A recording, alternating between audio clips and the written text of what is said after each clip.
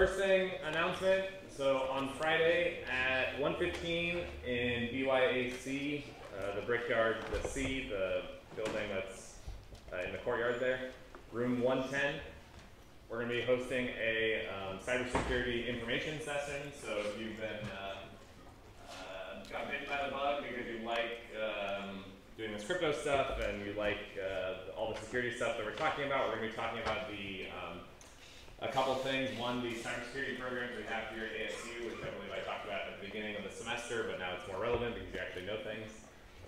So specifically, we'll talk about the concentration program.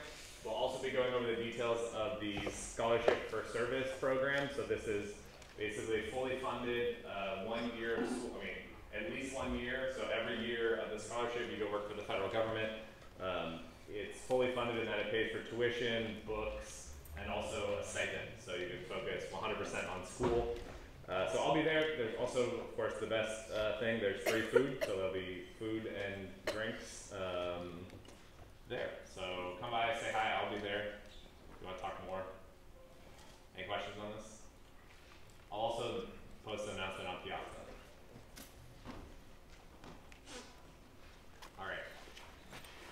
All right, logistically, let's see, going forward, I'm sad to announce there won't be any more homework assignments before the midterm, so I know. Oh, man. So midterm is next week on Thursday. The idea is I don't want to give you any homework assignments before the midterm, so you can focus just on the midterm. And then I also won't, it's like too nice. I don't know, the scheduling didn't work, but you also won't have a homework assignment over spring break, so you can actually spend spring break doing stuff, and then we'll have a new assignment when we get back. So be ready to roll. All right, any questions? Midterm exam, let's get away all the questions now. We'll be in this room exactly the amount of time. No notes, no smart anythings, no nothing. It'll be on everything we've covered up until Thursday, yes. There'll be a variety of questions that will test your knowledge of the material. Yeah. Would we have to correct the cipher, possibly? Or? Maybe. It you should know how you've done it, right? Yeah. Are we going to study guide? There will be a practice midterm exam that will be released soon, and the undergrad TAs will help go over that. So we won't go over that in class, but there'll be a practice. Yeah. But it's not a study guide. The guide is study everything in class. Cool. All right. Let's rock and roll. All right. So someone remind us, what are the different types of authentication mechanisms that we talked about on Thursday? Some broad categories. Signatures? Maybe. So signatures we talked about with crypto. This is a little bit different, but related. Yeah. Like biometrics. So biometrics is testing what you are. So the broad category is something that you are. Yeah. What you know, like a password. Yeah. What you have. So like the YubiKeys that we keep talking about, or a pop-up on your device. Yeah. So these are kind of the three main. And there's other categories that we talked about, but basically what you know, what you have, or what you possess, and what you are kind of three ways of categorizing this. And again, we've talked about other types of ways, like where you are, right? Context, your location, those can add additional authentication mechanisms. And so, okay, so I want to remind us, what is the goal of authentication? Yeah. Make sure that someone not only is able to have access, but they should have access. Yeah, so it's not just what access should you have, but who are you, right? So it's trying to answer a question of identity. To this system, who are you in this system, right? Are you some random user? Or are you a guest who doesn't have a user account? Or are you the administrator of this system? And we know based on access control and authorization that we looked at, all those types of things mean what you can do to the system. But to even start with that, you need to understand, well, who is this person? Okay.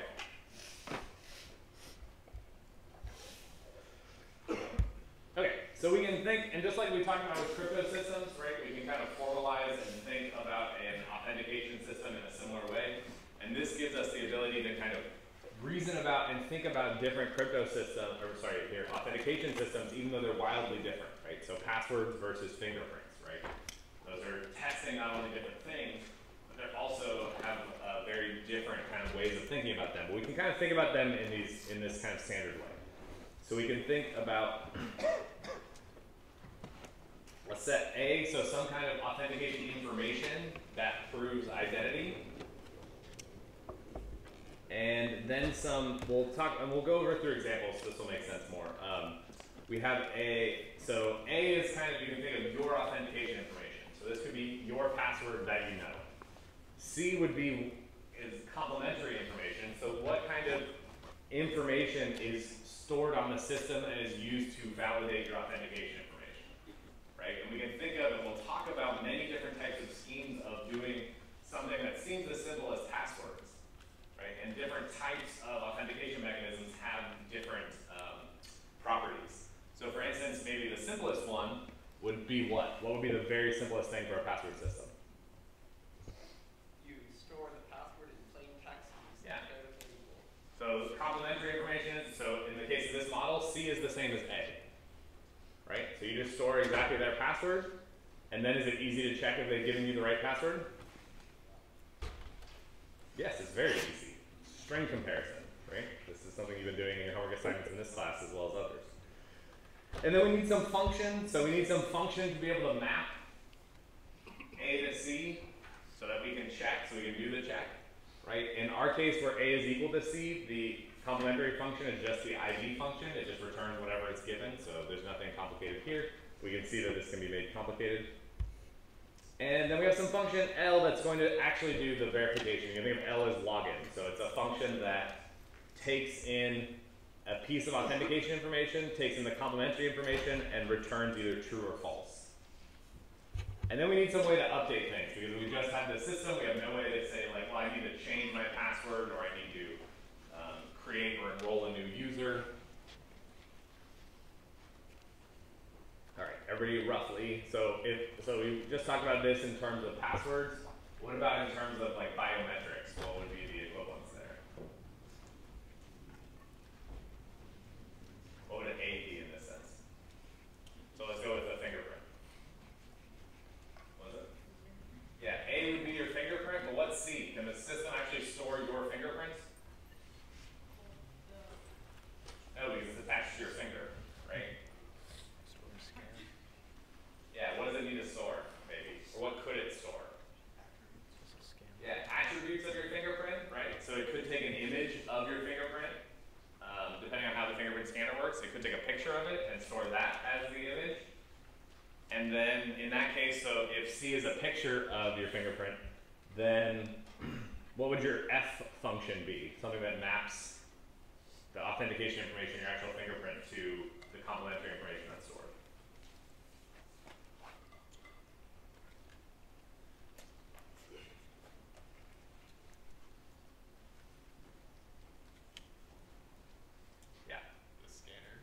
Scanner that takes a picture of your fingerprint, right?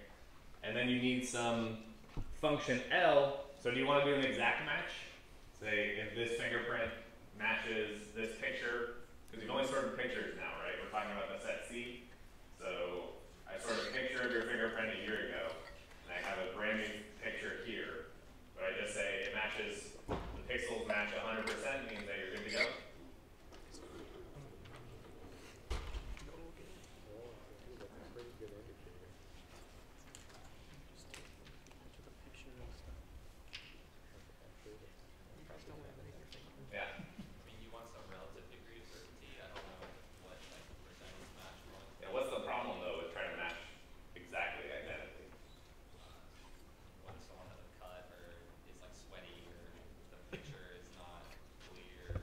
Fingerprint itself, A hasn't changed, right? It's just, and if you think about what about the back, like how good is your picture? Does it include any background information?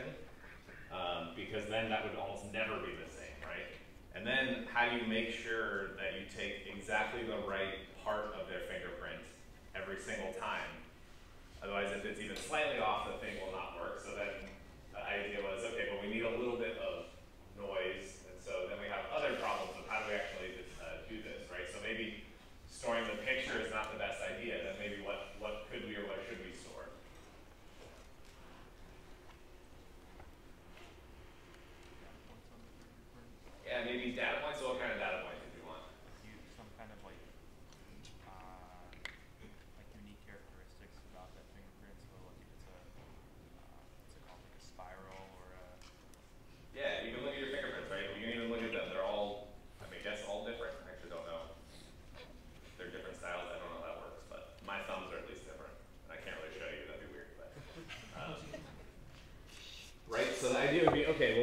rather than storing maybe an image, we kind of try to extract features from an image of the fingerprint, and then this would allow us to test that it's the same fingerprint over and over. Maybe we can extract attributes of I don't know, I studied fingerprints a long time ago, but there were swirls and circles and all kinds of different types of fingerprints, so you can figure out what general class it is, and then pick different attributes in there that you're going to compare against, and then maybe you can be kind of impervious to some kind of noise, right? Because the key problem is here we can't store the actual fingerprint, right? We can only store attributes of the fingerprint. Yeah.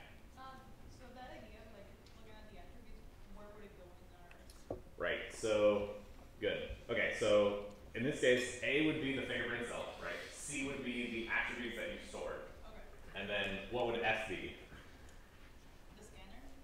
Yes, or whatever algorithm you've come up with to create the features, extract the features from the fingerprint from the scanner. Right, so F would be a function you can run on anybody's fingerprint, and it will output you some features. And then you need some way L because, again, maybe your finger's sweaty, or maybe there's stuff on your fingerprint or you've got a cut, so you need some kind of noise in there to try to do that and do that comparison. And then S would be the ability to maybe enroll multiple fingers, right, into the system, or well, you can't really change your fingerprint, but you can change the fingerprint, I guess, that's associated with your account. Yeah. So I'm confused still. The difference between C and F is like F something that implements C then? Or? The way to think about it, A and C are just data, right? So A is your actual fingerprint, C is the data points. The question is, how do you transform your fingerprint to the data points? And that's with F. And then L is the function that actually checks, okay, give me an A and a C. I will try to say whether it's actually, it's successful logging. More questions on this? All right, let's see if this jives with what we did. Okay, so we have password stored in plain text. Yeah, okay, cool. So A would be a set of strings used for passwords.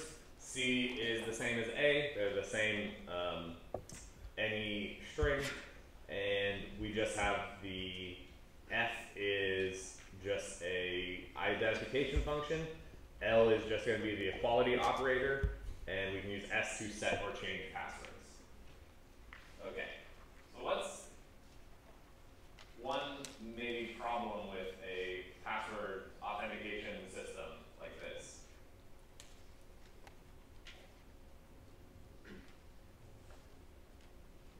Yeah. Why is that a problem though? It's super simple. Look at this. This is a essentially easy model. You don't need any framework around here. You don't need to do anything interesting. You just take whatever they give you. Equality comparison. Easy to grab. What was that? Couldn't someone possibly steal this key? Like the thing that you compare it to and then they input it? Sure, but who, right? So you're, I don't know, what kind of, let's think about, you can use Gradescope is probably the best example right now because you're all using that, I know. So you go to Gradescope, you log in with username and password, right? So Gradescope maybe has access to your password, but they also have access to all of your grades and everything, right? So, I don't know, if they really wanted to, they could just change all your grades to zeros and delete submissions, and we'd have no way to know that you actually made those submissions. I don't know, so is there really a problem that Gradescope knows your password? And they have to, in some sense, they have to know your password because they need to know A, right? Like, what is the password that you're trying to log in with? So at that point, they know your password. Yeah. Being stored and transmitted in plain text is a bad thing. Why? You can't just categorically say it's that. You have to explain why. Yeah, so anyone who came across the file that it's stored in, or anyone who has transmission packets, would see the password in plain text. Okay, well, let's say it's encrypted. It's using SSL encryption from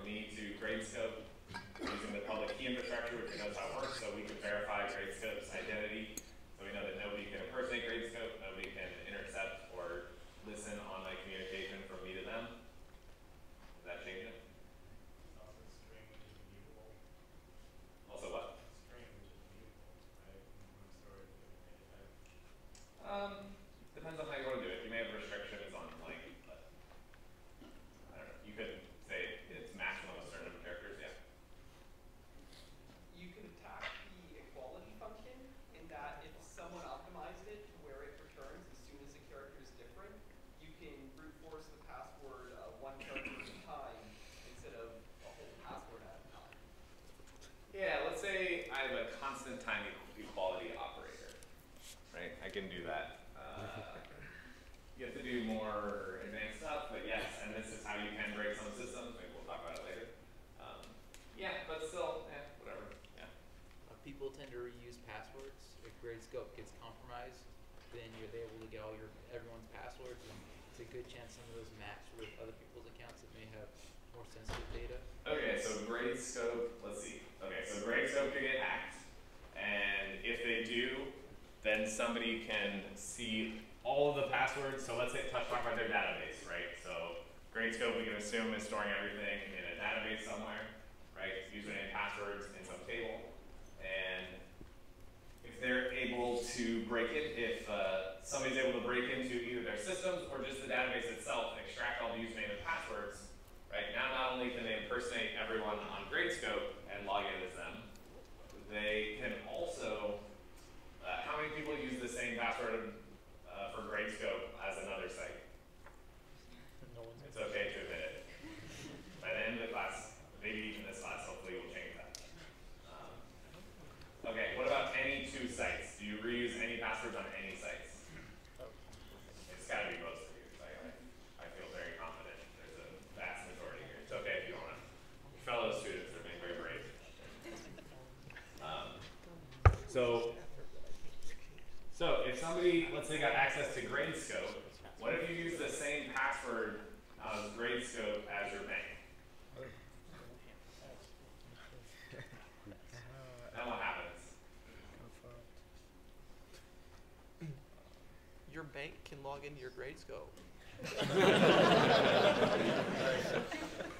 Yeah, I guess. I don't know, maybe they really want you to pay back those student loans, though. So go in and make a submission for you.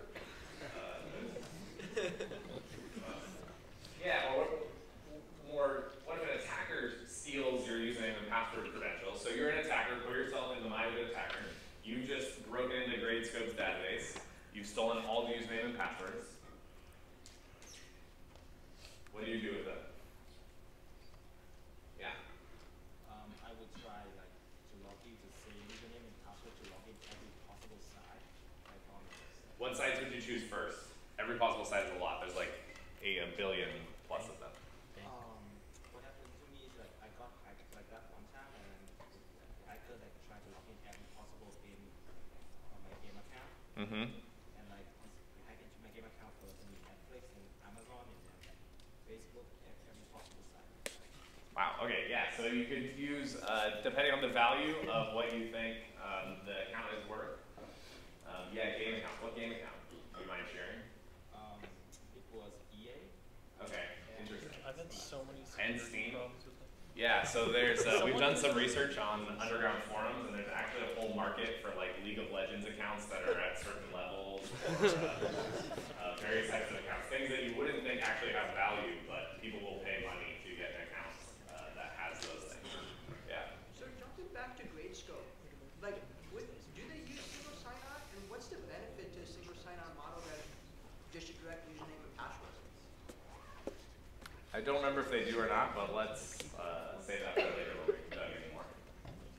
But thinking through an attacker. Okay, so the first thing I would try is email services, right? So I would try Gmail. I would just try all the usernames and password combinations, and the usernames, I believe on Gradescope, are your emails, so I could see exactly which people have Gmail accounts.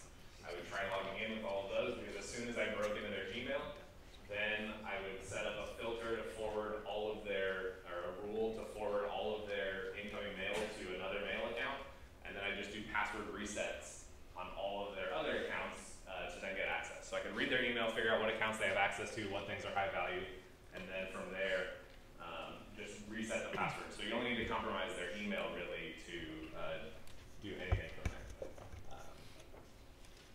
Cool. Or the other way, if that doesn't work, then maybe, yeah, other high value targets. Okay. Cool. That's as depressing, I think, for all.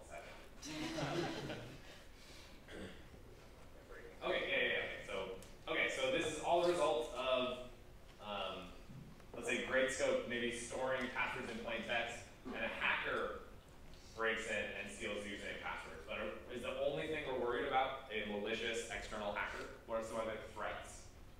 Gradescope would need to consider. Yeah. A malicious employee. A malicious employee, yeah, a Gradescope intern that's there for 3 months and just copies the database to a flash drive and then sells it to somebody later. What else? Yeah.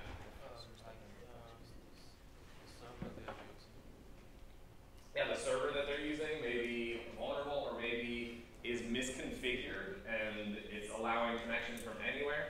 Maybe they are really good about doing backups and they're using Amazon's S3 to do backups, but they forgot to mark their backups as not world readable.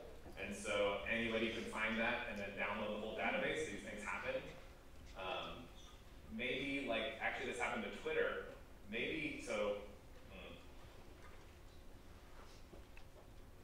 I know I've seen this. So some of you I know use like printf, printing out things as you're debugging, right, your programs to see if they're working or not. I guess more professional term for this would be logging, right? So as your application runs, you have logging statements that log somewhere everything that's going on. It's very easy to accidentally log a password somewhere. And now you have maybe not your database, because your database is secure and everything, but maybe the plaintext password is stored in some log somewhere, and an employee could get to it. So actually Twitter found this out. They were accidentally someplace logging a password to a plaintext file that was just part of their logging system. So anybody that had access to the logs could read people's passwords. So it's a bug and a mistake that could happen completely not maliciously, right? This is just a unintentional thing that could happen. Okay. So we talked about that. Good. Okay. What about a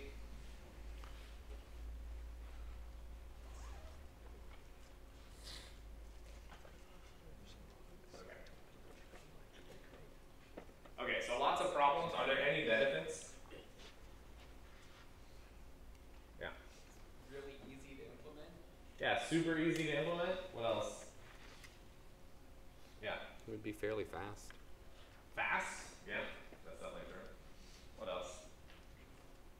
Yeah. If a user forgets their password, you can give it back to them. Yeah, if the user forgets, anybody forget a password? Yeah. It's actually, as a user, it's much nicer to be given your password, right? Although on the downside then, now there's a trail in your email of your password. So if somebody has access to your email, now they have access to your password. But from a user experience perspective, it actually makes it much better than other techniques where I'm sure you're familiar with, where they send you a link in your email that expires, and so you have to click the link to go to a page that then you create a new password.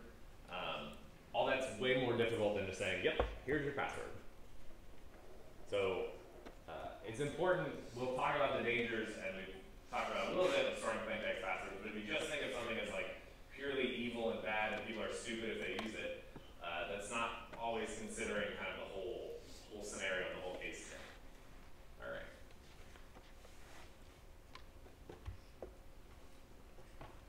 So let's also think about,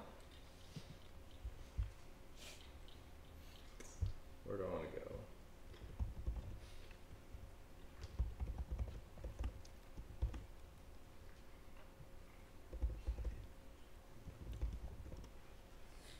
Oh no. Oh. Cool. Okay.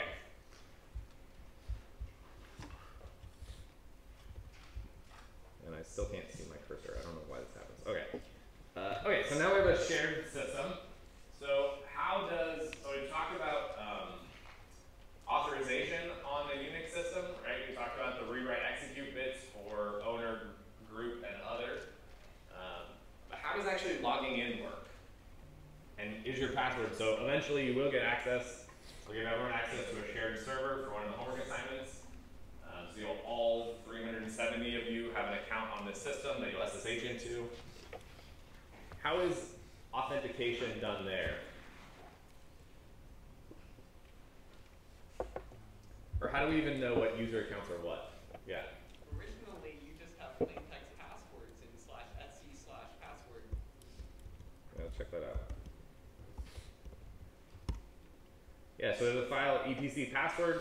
Can you read this in the back? Is it big enough? Yeah, okay. Cool, so we have a file there. We can see it's readable, right? It's owned by group. The group is root. or it's owned by root, group root, and it's readable and writable by root, and readable from everyone. So let's look up this. Awesome. This is the problem of using a Docker container.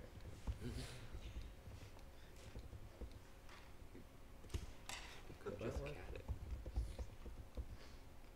Yeah, sure. Okay. So let's check it. Let's see. Yep, same thing. Okay.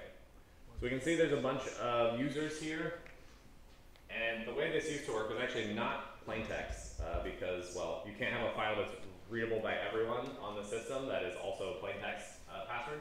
So, okay, this file does many things. One thing is mapping. Man, I'm gonna go crazy. Okay, where's Ubuntu? Yeah. Okay, so it's mapping. So this is it. The data format here is separated by colons. The first column is the username. So username Ubuntu, which I just logged in as. The second column, an X we'll get to in a second. The third column is the user ID and group ID of that user.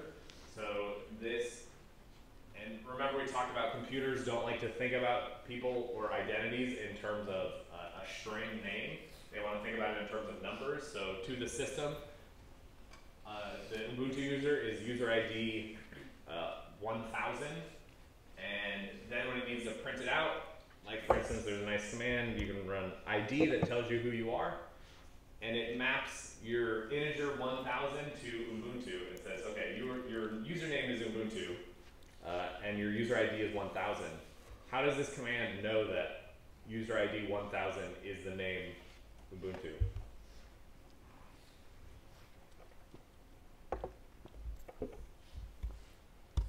Yeah. It has to use this file. It's not magic. So root is also user ID 0.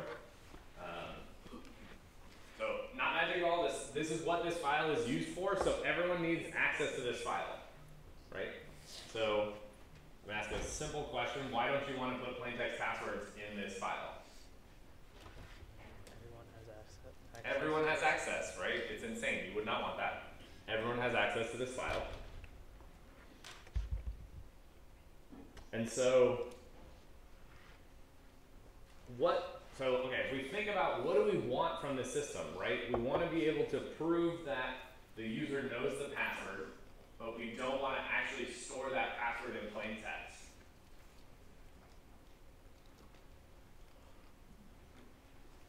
Maybe what could we use or what could we think of that could help us rather than storing the plain text password? What do we know that's really easy to calculate forward but difficult to go back from?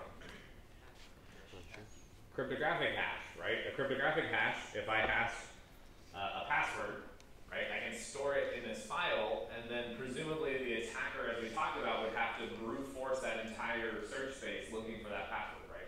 One of the key properties we wanted from cryptographic hash functions are that it's difficult to find a collision, right? Or it's difficult to go back. So if you have the hash of something, it's difficult to find that input that generated that.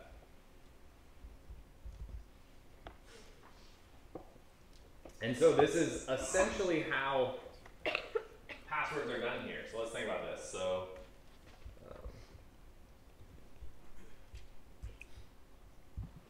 oh, there we go. Okay, figured out how to make it go back. Okay, so let's think. So we have this file.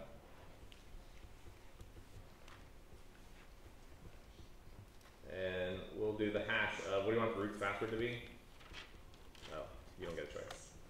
This is kind of a common one. And I have a bunch of users here. Let's think it's all of you. I'm just gonna, I've memorized all your names, so I'll just call you student 1, student 2, student 3. Right, so student 1's is the hash of password. And student 2's password, what I'm storing is the hash of foobar. We need to step up our game. These are just, you don't know how it's ordered. It's the hash. CSE.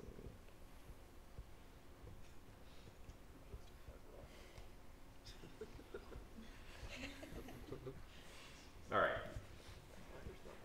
So we have all of for 370 users, right? So we've done the hash. We can pick whatever our favorite hash function is, SHA-256, whatever, right? So then how does that map into our model here of authentication systems? So what's A in this case? Yeah, The password? the password. And then what's C? The hash of the password. And then what's F? The hashing function. The hash function. And then what's L? Yeah.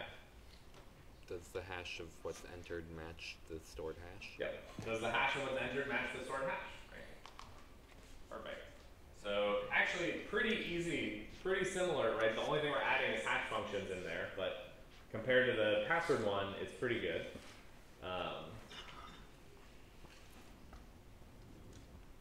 So what are some benefits of this over plain text passwords? I mean, like you said, that it goes in like the blender type thing, right? It's hard to get it back. Yeah, it should be difficult to go backwards if you get the hashes. Right? And we can, one of the benefits, clear benefits, is we can hopefully have a file that everyone can read, right? Essentially all of these hashes are known. And we would hope that nobody can just steal the plain text passwords like they could when they were stored in plain text. What are some downsides? Oh, back way. I can No, back one, sorry. Or two. Yeah.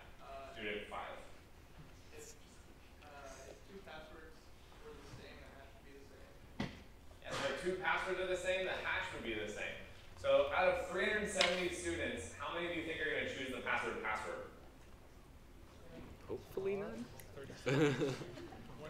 Before taking this class? So 37. 37? Okay. 10%?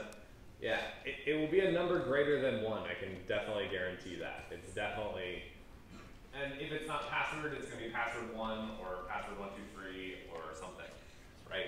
So there'll be some fraction, let's call it even 1%, right? Or even let's say you as a user, right? So you as a user, you change your password to password.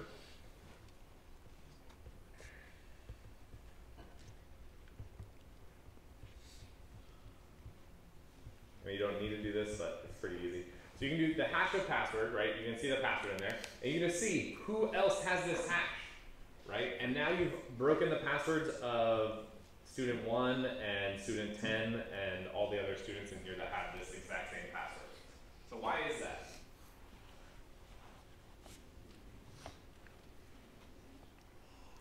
What was that? Yeah, because the input's exactly the same, right? The input is password and the output is password. Also, I don't even need to do this necessarily, right? What would be another way to guess and identify who has what password here? Yeah. If we know the hash, we can just try a bunch on our own machine. Yeah, if we know the hash, and we have to assume people know the hash function, right? Because the system, like again, we're not going to do security through obscurity, just like a crypto system. We have to assume the adversary knows exactly how our systems work, right? So we can download this list.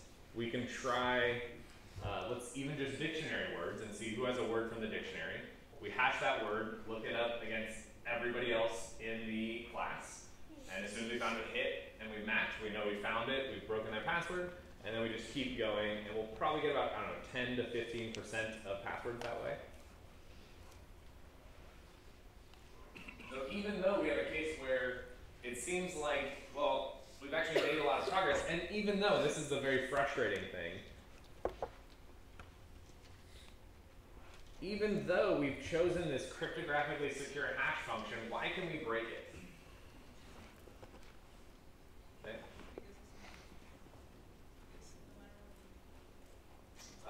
It kind of has to be symmetrical in some sense, right? So however you're going to do this, it's the same thing with extracting features from fingerprints, right? It has to be deterministic, otherwise you're not going to be able to have logins correctly. Yeah. You kind of maintain this pattern of username stored with password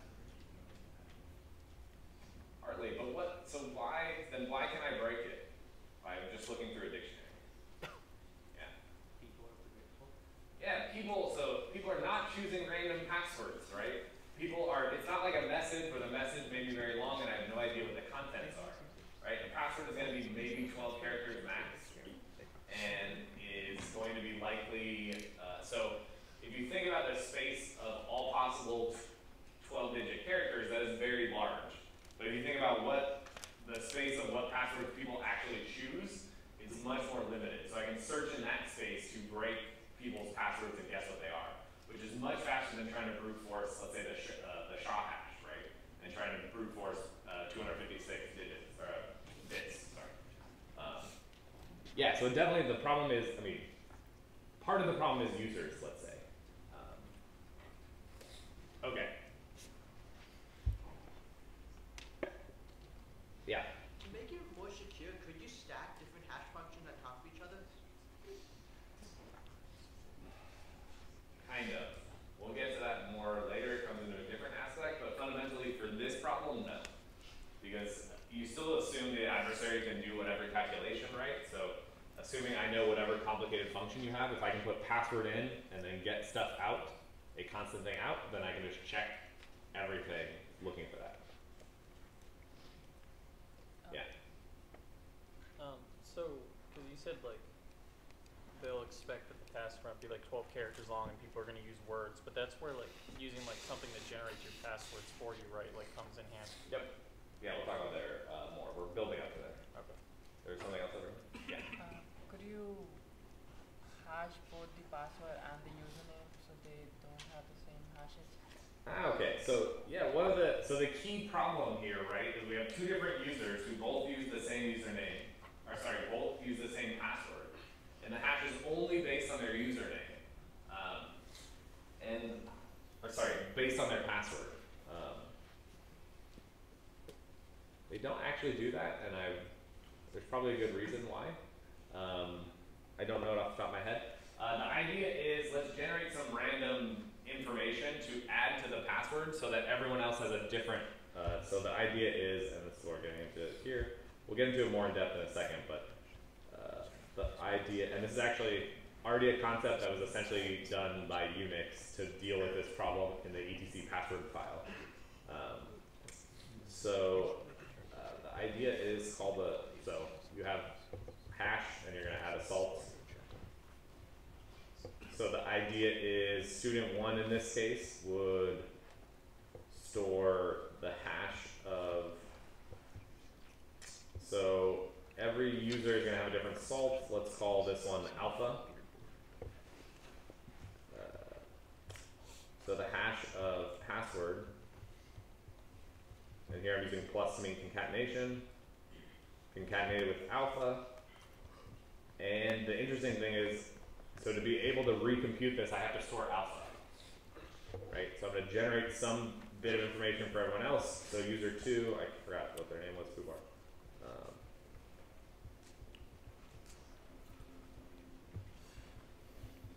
We'll have a different hash and beta. So now if user S370 has a hash of password plus, I'm running out of Greek letters. Omega? I can't pull all this stuff. C? Okay, whatever. Whatever. Some new salt, right? The key thing is even though the passwords are the same, because they have different salts, the hashes will be completely different. Wouldn't that be an issue that now you're storing salt in there? Like, shouldn't the attacker try to find it first? Sure, so then how can, okay, let's go through our attacker again, right? So the attacker now guesses password as the password. So before, the attacker just generated the hash of password, compared it to everything, and matched immediately 5%, let's say, right? How do they do that in this scenario here? Yeah? They'd have to try password with all of the salts attached to it. Yeah, so then now you're making the job of the attacker more difficult, right? So rather than doing one computation and being able to break everyone in the database, they have to at least perform the hash on everybody's username.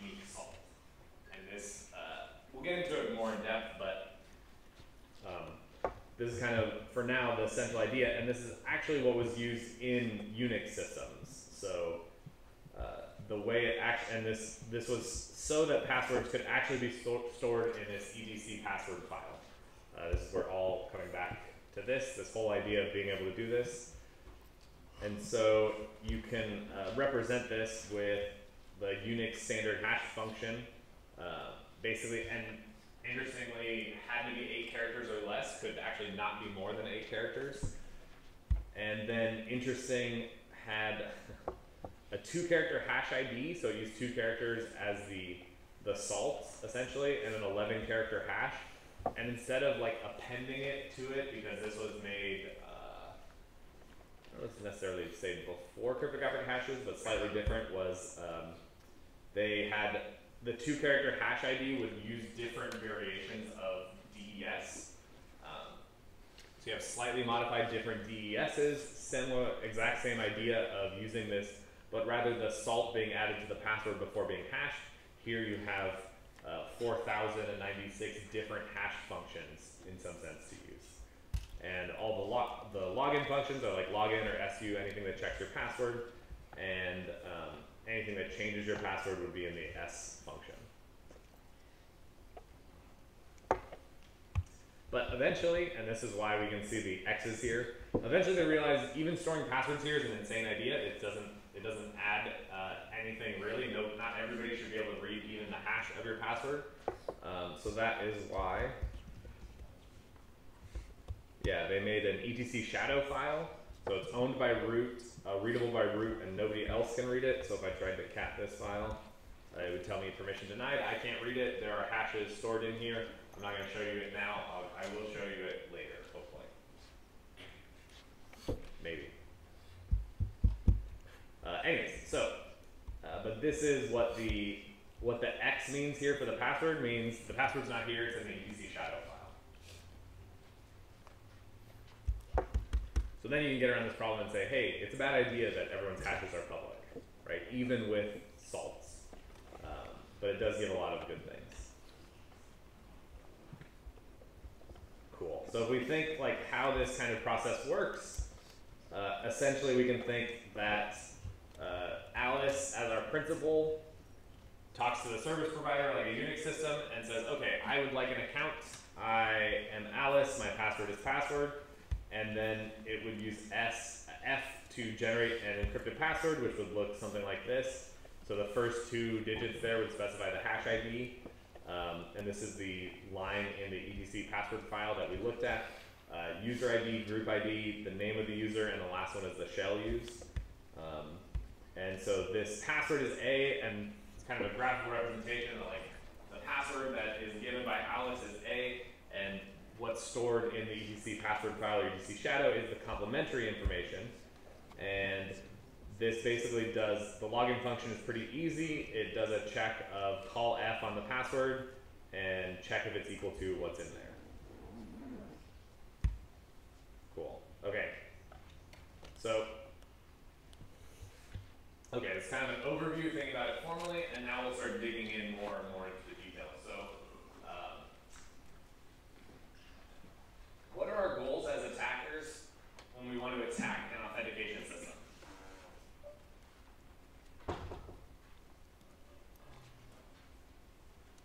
Yeah. Gain the ability to use other users' credentials. Yeah, so we want to,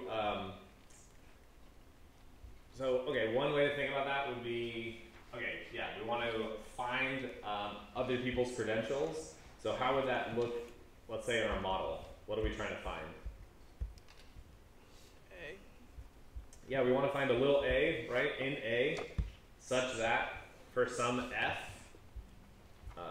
that f of A equals C, and C is associated with the entity we want, right? I'm just kind of stating that a little bit more formally, right? So, and, well, actually this isn't 100% true. We're missing L, right? So we still need L, the login function. So, okay, cool. So okay, so how can we do this then?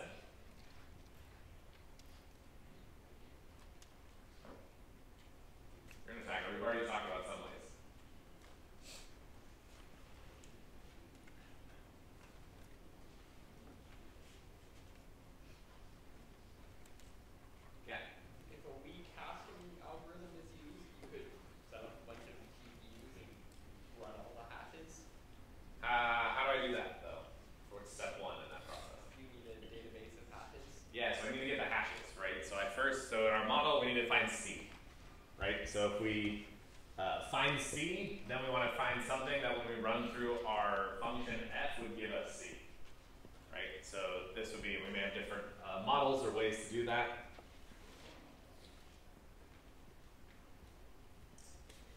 But what if we don't have access to the hashes?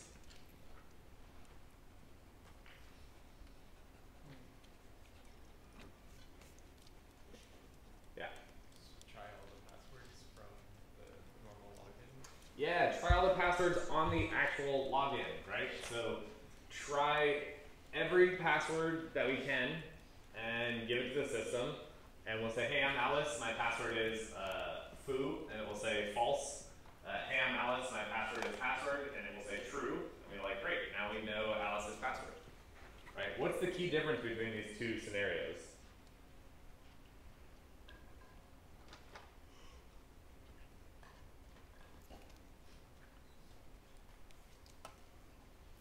Yeah. The second one uses publicly accessible information. Uses publicly accessible information. What publicly accessible information? So if you know the username, and you have access to where you're inputting the username password. Yes, okay, so we're interacting with the public system. Another way to maybe think about that is we don't have any private, like the hashes information. What else? So think about it in terms of who has what information. What's another difference? What's that? C itself, what else? So maybe in the different cases it may depend on the strength of F or C in some sense. Yeah. The attacker doesn't need to know what the hash function is. They're just going to naive trial the password attack. Okay, the attacker doesn't need to know the password? Or know the hash, sorry, yes. Yeah, what about, so the other thing is like it's interacting with the actual system, right, L. So for instance, it's kind of the difference, well, like we talked about this a little bit, like trying to guess passcodes on a cell phone, right? So what can, so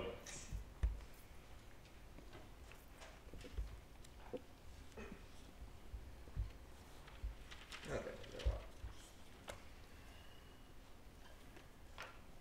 So in these different scenarios, right, how can we try to prevent an attacker from breaking our authentication system? Yeah. Multiple tries will log you out or won't allow you to enter anymore. Okay, yeah, so just like a cell phone, right, we can have multiple tries, will actually log you out or it will delay you. And what is that actually doing to the attacker?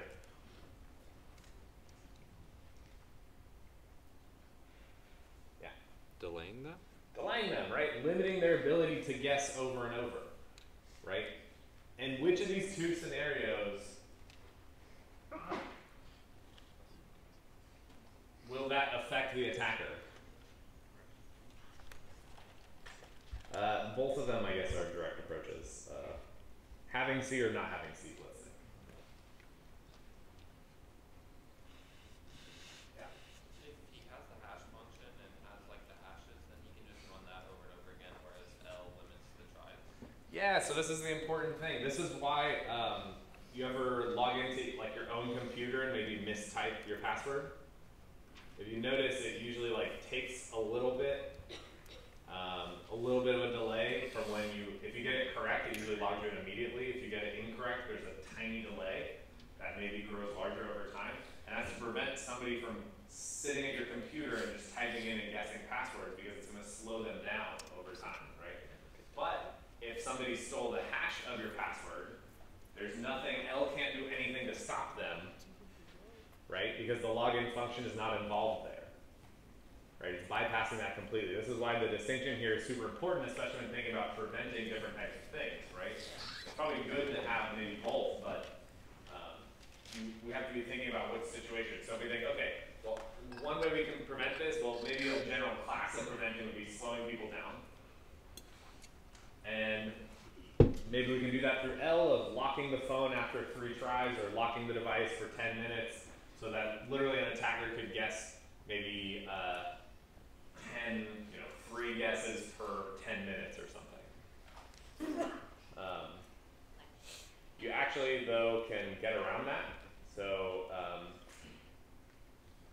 actually haven't played with it, but there's a box I have in my office that's, I think it was for iPhone 7s, but basically you would connect the box through whatever the port was, and it would start guessing passcodes, and when it guessed it wrong, it would shut off the phone before it was able to save how many tries you had, and then it would turn the phone back on, and then keep guessing, and you could brute force a like 4-digit pin in about a day and a half, based on this device. Cool.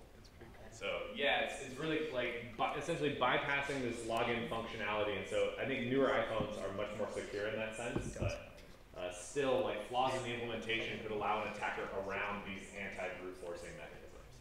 Or for instance, let's think of a website, right? So we'll use Gradescope again right now. So if you wanted to guess, let's say my password on Gradescope, you could try, my email, you could go try my email and my password, okay? Or you could try password and then password 1 and password 2. Gradescope would probably, let's say Gradescope is limiting your login, so after 3 login attempts from the same IP address, they say, sorry, you're locked out. So does that mean I'm safe? Why not?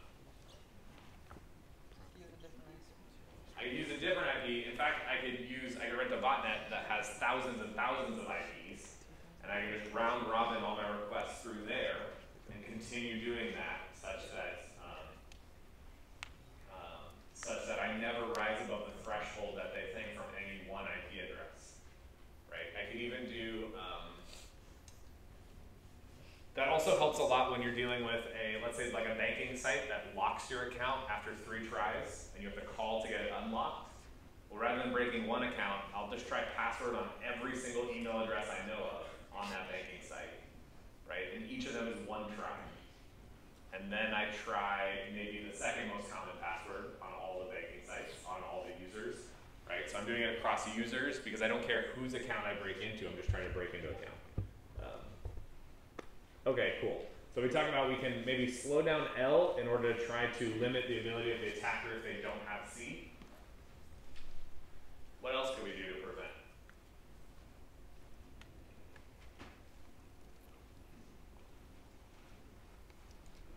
Yeah? You could delete the information after a certain number of tries. Delete the user's information after a certain number of tries? Wow.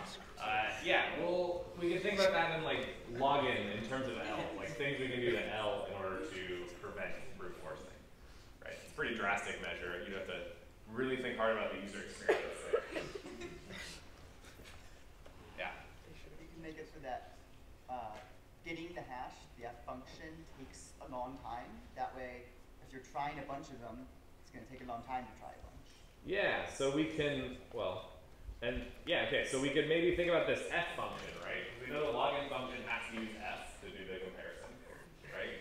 And we know that an attacker, if they get the complementary information in the terms we're thinking about a hash, right? Then if we make that slow for them, it will be very difficult to brute force. How slow do we want to make it?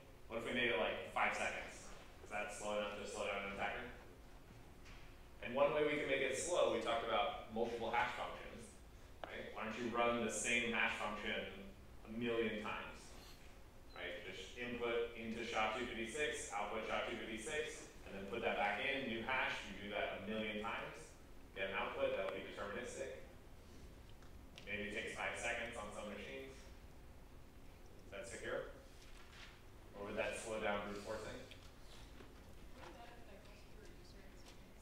How so?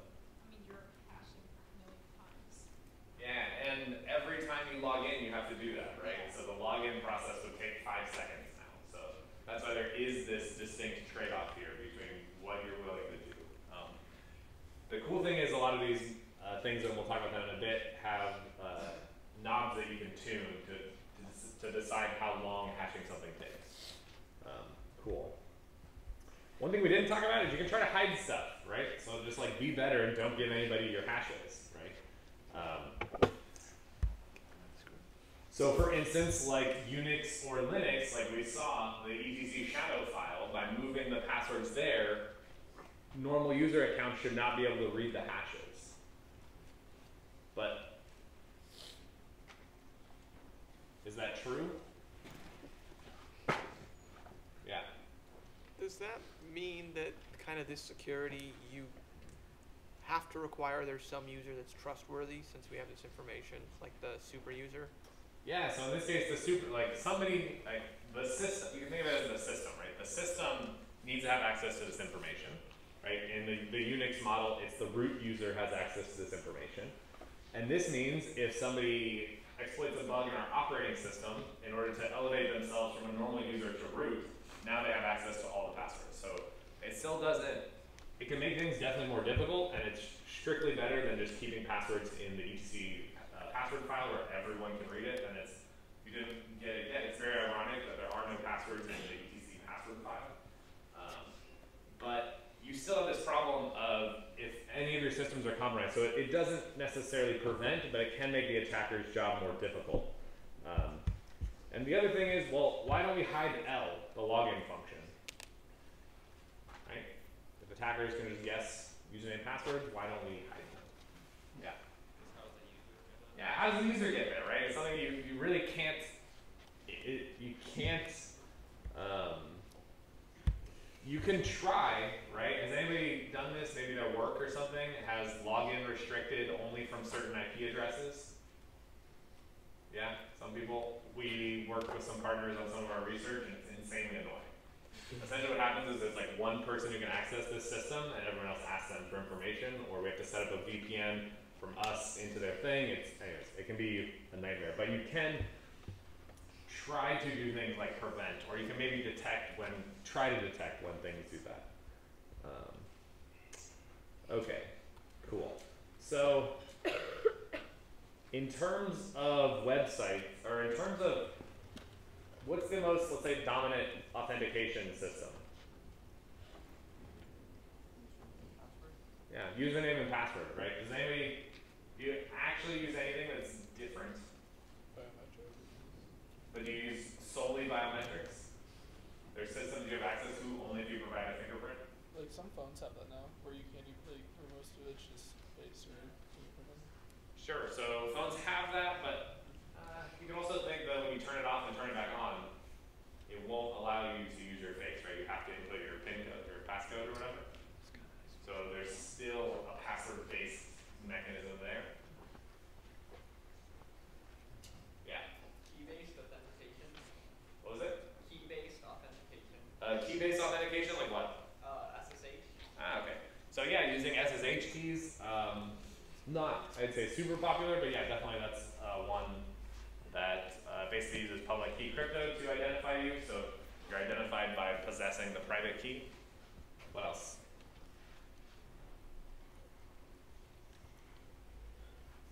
Yeah. Pattern matching. Pattern matching? In what sense? So the the phone unlock with the pattern. Yeah, so that's still a type of password, right? Because it's something that you kind of know. And the other thing is there've been a lot of studies where users are very bad at doing random looking things, so it can be actually pretty easy-ish to brute force. But yeah, definitely there's also other things, or there used to be things in Windows where you could choose a picture and you would have to you could set up a authentication mechanism of boop these people on the nose and then draw a line from here to here. And it turns out those also are very easy to break because people are very bad at generating random looking things like that. What about anybody have access to any buildings or anything with their ASU ID? Yeah, right? So this is actually not a password, it's something that you have, it's just like a key, right? So in the physical world, it's kind of funny that keys actually are something that you possess to authenticate yourself to a house. But in the digital space, it's all passwords and things in your mind and everything. Cool, okay. So I think we agree most common. So you've, I don't know, grown up using username password systems for a long time. Do you have any thoughts or feelings on them? Excellent, 5 stars, would recommend. They're what? Why are they annoying? Yeah, because if you forget, it's a huge pain to try to reset your password. There used to be some sites where I literally would never remember my password, and so basically you go to the site, you just immediately click forgot your password,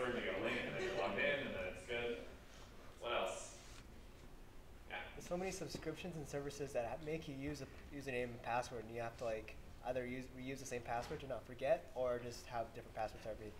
Yeah, so exactly. So and maybe you're even aware of it before this class, that you shouldn't reuse passwords, but you have hundreds of accounts online.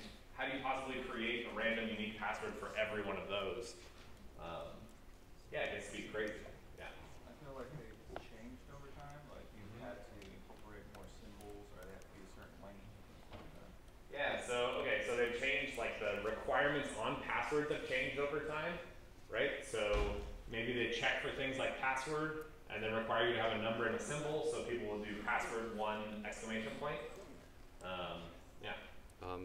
Some things like ASU require you to change your password every so often. Yeah, like my ASU requires you to change your password every so often. We'll talk about that later, but yeah, that's frustrating. Like I don't know about you, but I just had like a pattern that I would rotate through. I mean, not for my ASU, but actually, I think it was a company I worked at, maybe at Microsoft. I don't know. I always had the same like password, and then just like change certain things about it that was easy to type in every single time. But then sometimes I forget which one, and so you have to like cycle through each of them, make sure you try all of them before you can actually log in. Any other thoughts?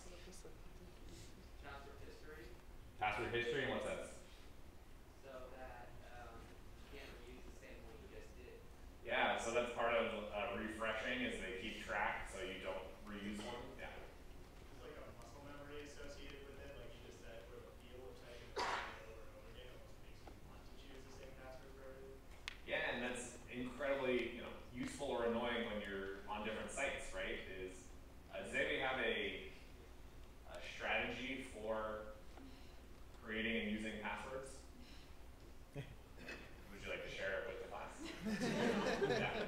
So one of the jobs I worked, the password was you go up ZAQ exclamation point, then you go down the second row, and then you put. So I work on a submarine, so it was the whole number of the submarine in between or afterwards, and we just cycle like which row we would use. And this password was used on a secret system, so it's like I don't know, it's not very secure, but Yeah, so it's like a trade-off between usability. You have a complex-looking password if you just looked at it, but if you actually understood the patterns of the keyboard and everything. Yeah. Actually, so this makes a lot of sense. I had a student who was in the military, and he had a crazy password for our system that was like, go up this way, and then down this way, and then over. And it's like, my keyboard is like the ergonomic one, and so nothing lines up. It's a huge pain to log into the system. So, okay, so yeah, maybe have a scheme where you're rotating through those things. Yeah.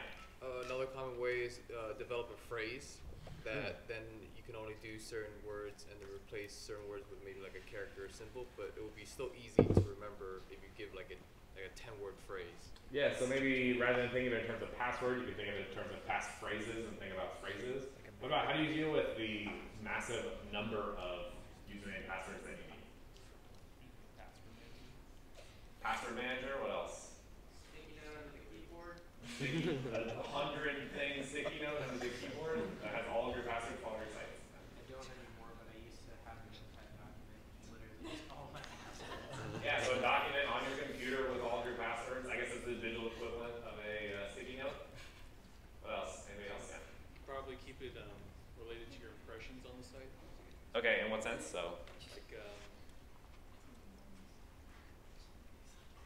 just something that the site kind of triggers. Okay, interesting. It's like the thing they say to be able to remember people's name is like come up with a weird association with their face so you remember them later and use that as a password. That's fascinating. Is that like cookies? Like using cookies to track that kind of stuff? Like a mnemonic. I think it's more of like a mental thing. Yeah. I met some people similar to like a sticky note. They would actually have a card in their wallet. So it's like the name of the site, their username, and the password. Nice. So like a name. Wow, that really makes losing your wallet pretty catastrophic. I used to have growing up. Basically, I'd have like 3 different passwords, and so it'd be like high value, like email and banking, and then medium, and then low. So like everything was in low, and they had the same password. The medium sites had their same password, and the high had their same passwords. The problem is, I don't know if you've ever tried this, but the problem is always if that password does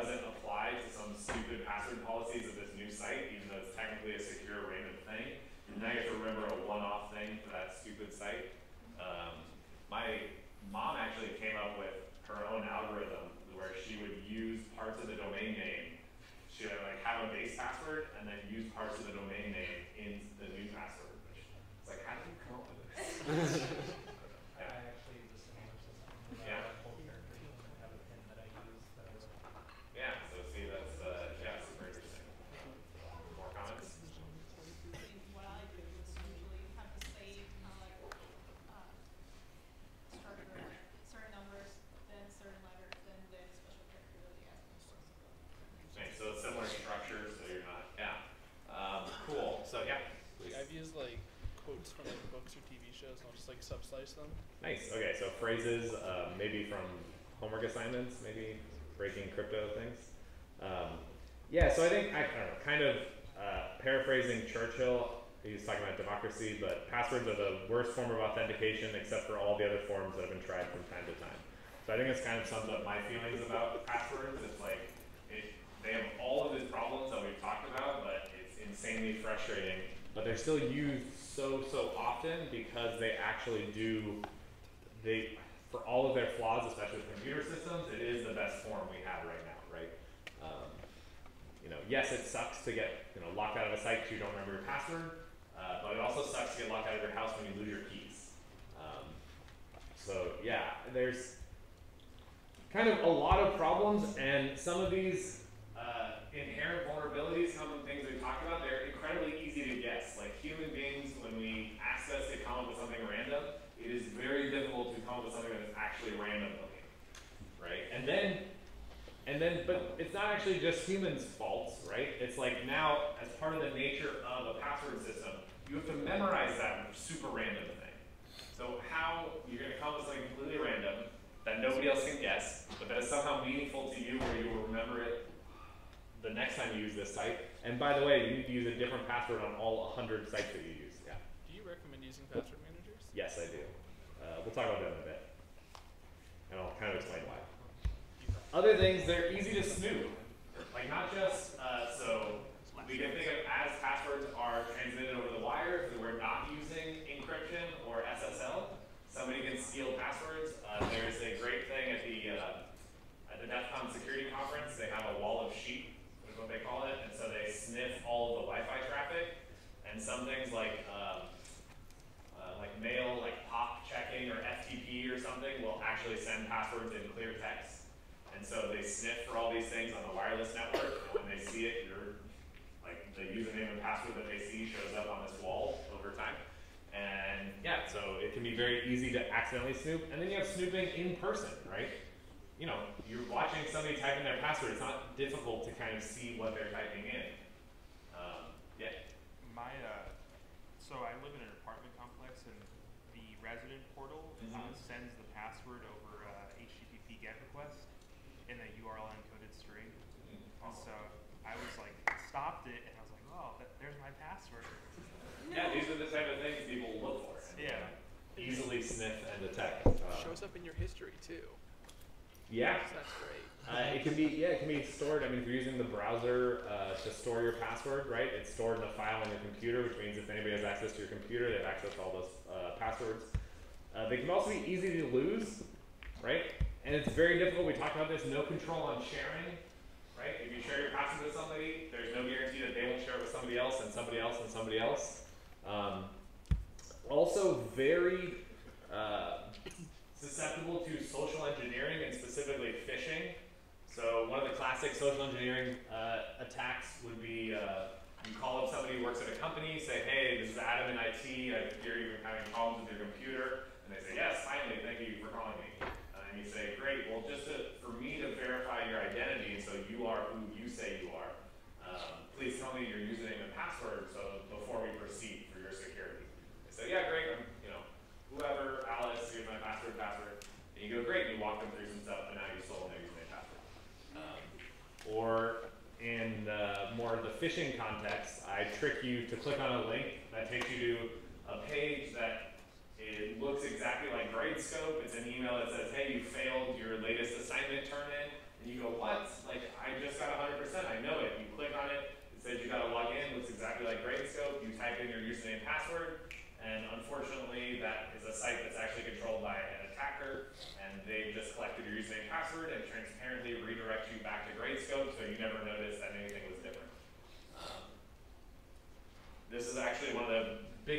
try to look at and solve in our research of studying phishing for big brands like PayPal and Google and these types of things.